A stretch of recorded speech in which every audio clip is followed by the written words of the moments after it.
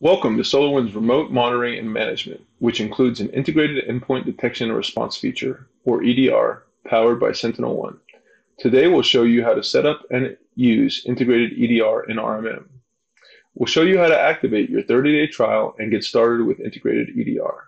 This process relies on our new ecosystem management framework and enables direct trial activation in product. There are 3 simple steps we'll cover to get you up and running. First, activate your trial. Next, create an EDR policy. And finally, enable the EDR feature on an endpoint. Step 1. Enable EDR in the left-hand navigation menu. Click Integrations, Integration Management menu. Next, in the Endpoint Detection and Response row, click Activate. This activation process may take up to 10 minutes to complete. After successful activation, you will see your trial active with number of days remaining. You will then also see the new Endpoint Detection and Response menu in the left-hand navigation and be ready to go. The next thing to do after successful activation is to create policies that define the protection levels and other configuration settings for how endpoints will be protected. Click the Add Policy button on the Policies page to get started. After naming and providing a description of the policy and clicking Save, you will then see the Edit Policy screen. If you want to make changes to the policy, click the Change Policy link, which will enable editing of all the policy options. Be sure to scroll down to verify all available options, and after you have configured them to your needs, click the Save button located at the bottom of the iframe to ensure the changes are successfully recorded for the policy. During this step, you can also configure the blacklist and exclusion options at the top level tabs of the Edit Policy screen to enable finely tuned control of threat detections in your network.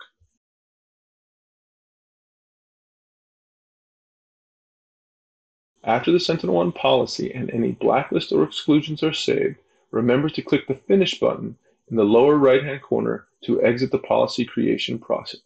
The final step is enablement of the EDR feature on a workstation or server and can be accomplished in one of 2 ways. Directly for the individual endpoint under the Edit Workstation or Edit Server menu, you can turn the setting to On and select the policy you want to use.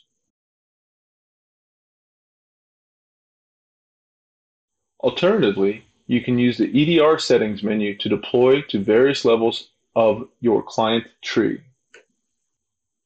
Upon successful installation of the EDR feature and agent on the endpoint, the final step is to reboot the system to enable full protection.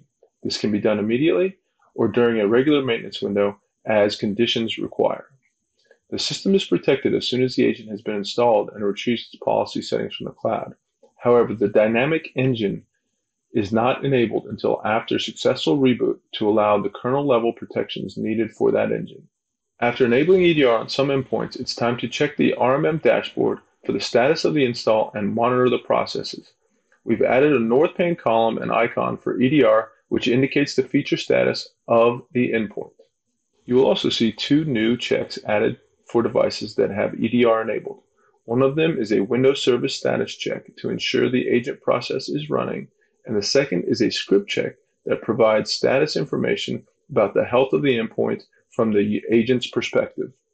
The most important data returned by the check is the infected status, and in most cases, it should be clean. However, when a threat is detected on the endpoint, the status will change to infected, and the script will go into a failed state. When this state change happens, if an email or SMS outage notifications is enabled, an alert is sent for rapid notification and triage. Here we see the infected status set to infected. The script has failed, and any alerts configured will be sent. Now, let's talk about managing your endpoints. On the left-hand navigation menu, the new Integrations menu provides access to the SentinelOne console for a dashboard view and for managing threat detections through their lifecycle. Moving on, it's time to explore the dashboard. This is the place for viewing the current status on threats and endpoints protected by EDR. All the metrics in the upper section for the dashboard are quick filters for drilling into the endpoint or threat conditions indicated by the metric. For example, if you click infected endpoints, you will get a filtered list of endpoints that have an active threat on them. If you select active threats, you will see the list of threats that need immediate investigation. One thing to note about the dashboard screens is that they are a read-only view into the endpoints, and the actions list is disabled.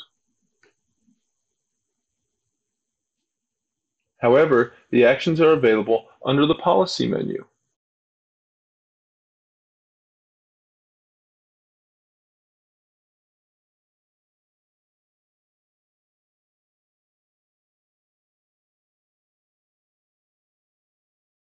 Of course, we need to know how to analyze incidents.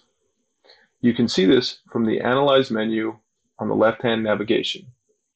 In this view, you can quickly filter based on many properties of the endpoints or threats to get a quick understanding of the problem and access the advanced protection mitigation actions of kill, quarantine, remediate, or rollback. Each threat also has an incident status that can be managed here as well, and you can manage it through the states of unresolved, in progress, and resolved.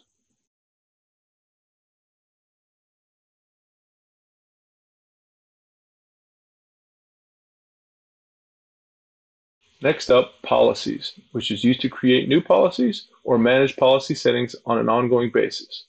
Management of endpoint actions as well as exclusion lists for hash, path, and signer identity will be the main reasons you use this screen.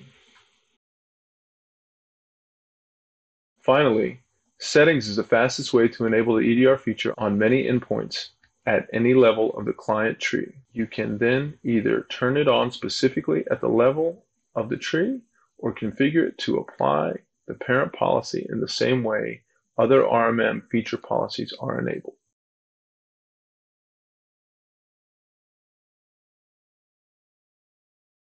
And that's it. We hope you have enjoyed this look at how to use SolarWinds Integrated EDR.